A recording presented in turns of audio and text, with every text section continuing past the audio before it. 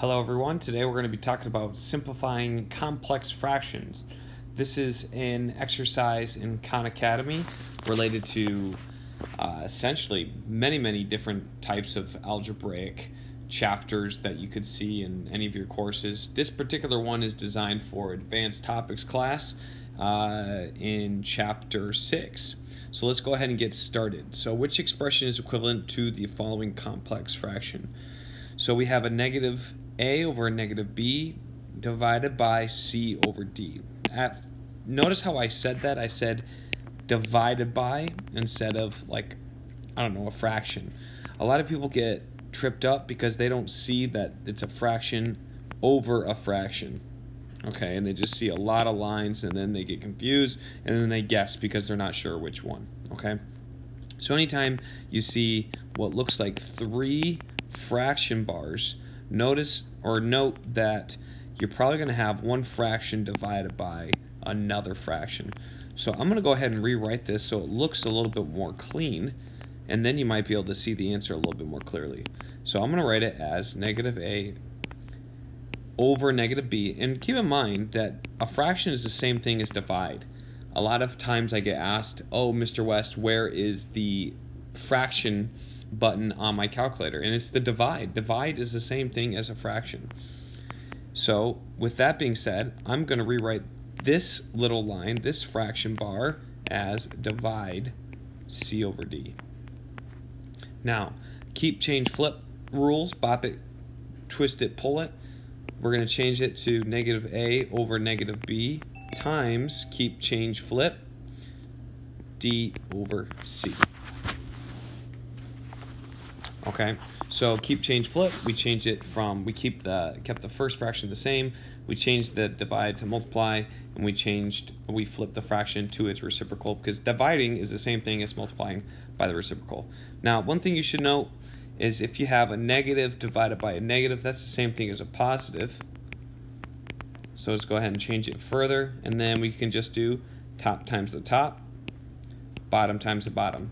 Okay, there's no cross multiplying here. That's another common mistake. Cross multiplying is only when there's an equal sign separating the two fractions. Okay, so don't do that, please. Okay, so now we just need to look which one of these expresses it in the same way we just decided here. Oh, and we actually simplified it a lot further because we wrote this here, which is that answer there. So it looks like A is going to be our answer. What a great sound. Okay, let's look at this one now. Very similar process, but this time we only have 2 fractions. Okay, and now we need to decide, okay, what are our fractions?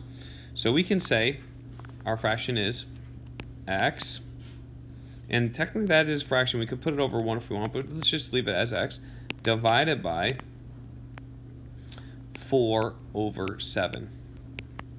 So we can keep, change, flip here and change it to x, change to multiply, and flip to the reciprocal, 7 over 4. So let's go ahead and see which one of these options. It looks like it's A again. Let's check our answer. There we go. Go on to the next question. Okay. Wilson tried to evaluate an expression step by step. We should probably look at all the steps. Find Wilson's mistake. Maybe he didn't make a mistake, so let's find out. So in the first step, the first thing, Houston, we have a problem. The first thing he did is he put this fraction on the bottom on the top. You're not supposed to do that. If we were to rewrite this thing, it would be 3 over negative 2 divided by 9 over negative 4. So I'm not sure why you'd move that to the front. That'd be like saying, oh, if I write 3 minus 10, that's the same thing as 10 minus 3. Those are not the same, people. You cannot do that. So make sure you don't do this either. Okay, so it looks like right in step 1, he messed up. He didn't get very far. Sorry, Wilson. Maybe next time.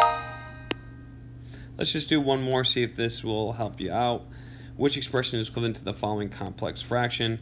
We have a negative w over x divided by y over negative 7. So we need to have the w over x needs to be the same. You're not flipping the w over x, okay? That's not what that is. And then you have, let me just go ahead and rewrite it for you. Negative w over x. Now, whenever I have a negative out in front, I like to put it in the top. It makes it a lot easier to multiply, divide, add, everything, okay? So make sure you pick a side if you have that negative out in front, okay? So then we have negative divided by y over negative z, and I think it just wants this to identify negative w over x divided by, it doesn't look like any of these. None of those are correct, and that's correct, okay?